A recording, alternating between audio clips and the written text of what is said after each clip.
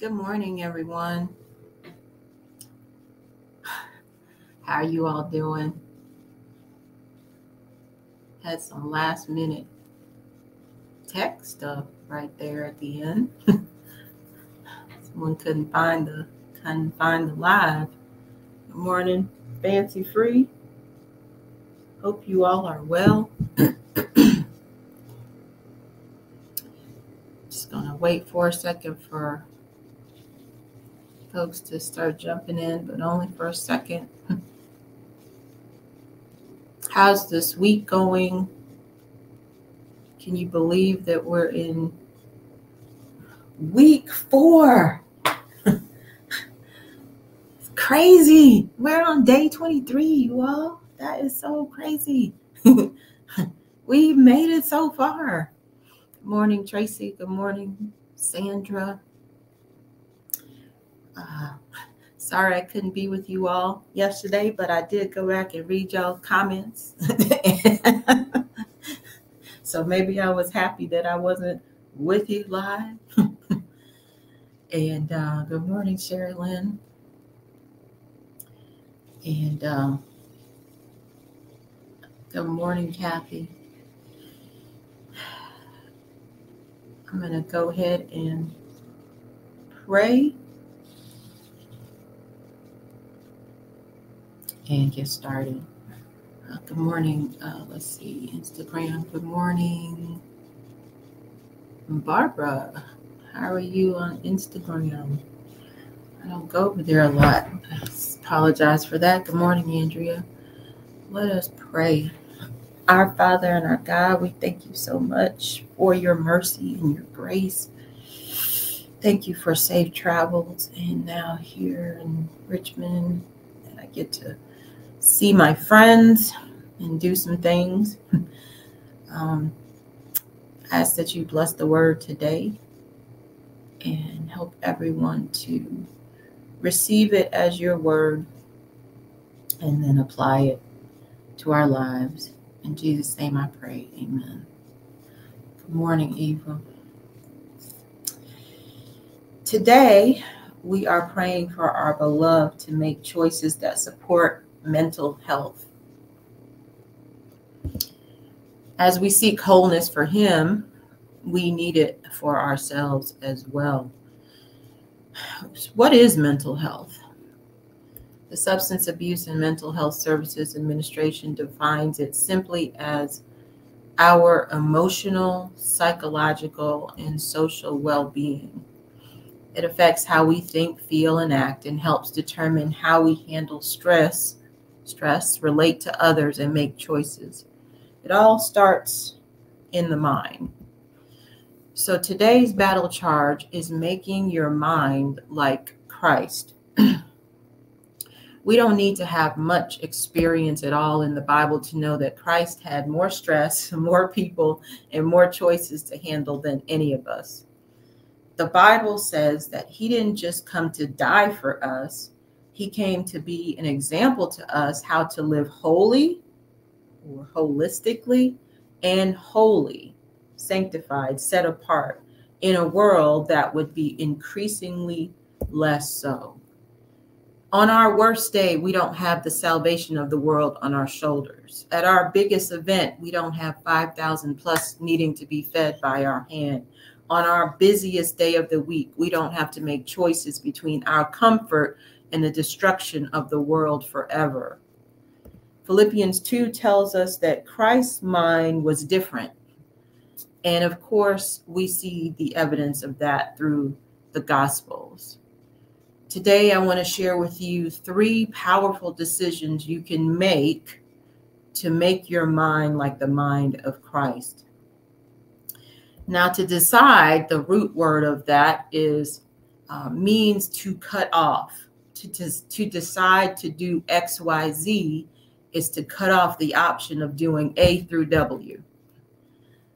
And the reality is most of us have not made many decisions in our lives. Why is that? Because we have multiple choice lives, where if I feel like this, then I will choose A. But if I feel like this, then I will do Z. And it is then no wonder that our minds are constantly in distress.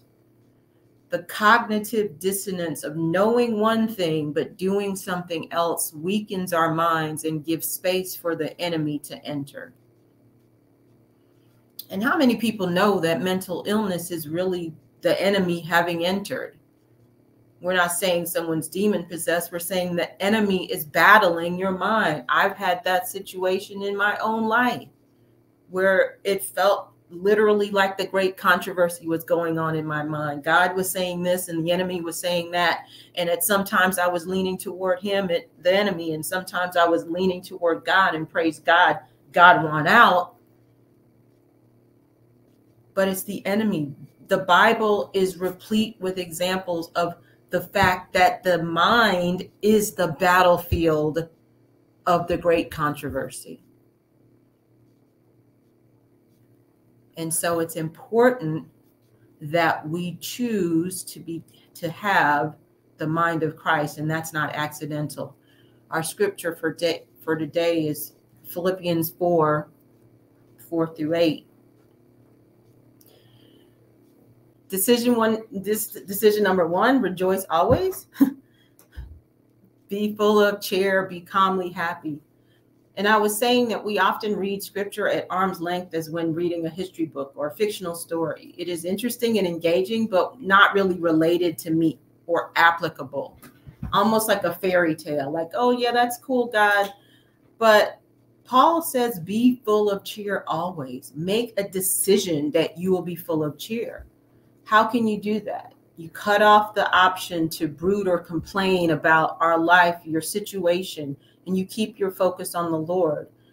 When we talked about gratitude and how our gratitude is selfish oftentimes because we're not thinking about all the good that God is doing all the time. We're just thinking about our specific situation.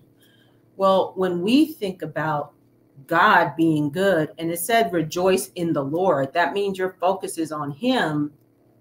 We know that there are always reasons to rejoice. We just have to decide to do it. And Jesus kept his focus. He was able to be calmly happy through his walk. Now you may be saying, well, what about Gethsemane? He wasn't happy there. I'm glad you asked. Decision number 2 is be anxious about nothing, but take your petitions to your heavenly Father. Cut off the option to ruminate, stew, marinate, think about, belabor the possibility of things to come. Jesus was not anxious in the sense of how a lot of us are. We don't know what the future is. He wasn't worried or uneasy or nervous because he was uncertain. He had a real response to what he really knew was going to happen and how this was all going to play out. It was hard beyond what our conception can even be or words can even express. And so he brought his prayer and supplication to his Father, the only one who had any power to change it. He didn't sit around worrying, letting his mind race with the ifs and the maybes. He said, Father, if we can do something else, let's do that. But if not, your will be done. And when he received his answer, he calmly faced the rest of the situation. When we turn our questions, concerns, and future over to the Lord, verse 7 in Philippians 4 says that God's peace will keep our heart and mind. And that word means to guard as a sentinel. It's security, to protect it. So when we cut off the option to do anything but bring our petitions to God, he puts guards around our minds to protect our mental health. And decision number 3 is only consume true, honest, just, pure, lovely, reputable, honorable, and praiseworthy content. Now, content is a really big word in our lives today. This is content, what you're consuming right now. YouTube has millions of channels and content. Facebook and Instagram and TikTok and TV and all of these things. We're streaming constantly. There's content. Who we talk to, who we engage our friendships with, content. We live as if we can consume all of the evils in the world in real life and fiction and still have sound, healthy minds. Mental illness is more pervasive now than at any time in history. Is it a coincidence that we are more inundated with things that are untrue, dishonest, unjust, impure, ugly, disreputable, dishonorable, and contemptible? I don't think that's a coincidence. Paul counsels us to take inventory of all the good things, to esteem them, to make them the focus of our mind, and then you will have peace. We are seeking peace in our minds while spending our days consuming war. No wonder our minds are attacked daily. We have no sentinels at the gate protecting it. Cut off consuming things that break down the peace that protects your mind. Jesus certainly knew there was evil in the world. He worked to remove it through his love and his word, but he didn't consume it. So how do we make our mind like Christ? Decide to rejoice rather than complain. Decide to pray rather than be anxious. Decide to consume what is true, honest, just, pure, lovely, reputable, honorable, and praiseworthy, rather than what is untrue, dishonest, unjust, impure, ugly, disreputable, dishonorable, or contemptible. Cut off. That's what you're making a decision to cut off all options that leave your mind unguarded by the peace of God. It may not be easy, and it's possible. God doesn't tell us to do the impossible, for with God, all things that he asks us to do are possible.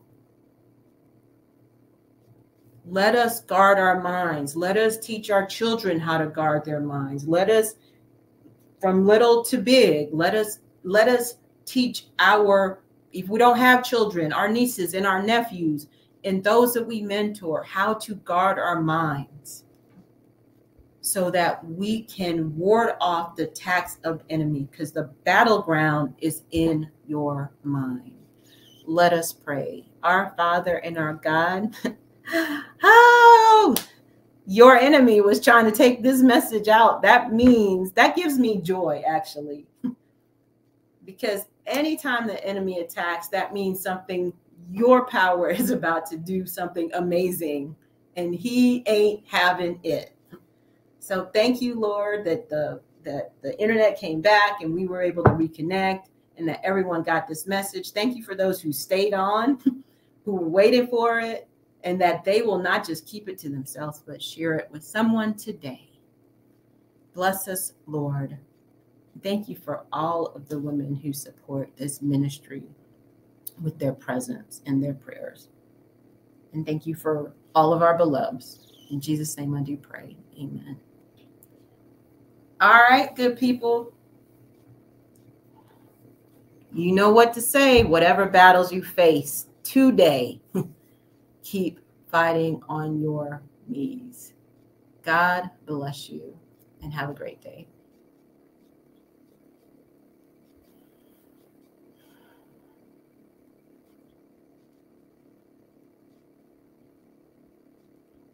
I love y'all, man.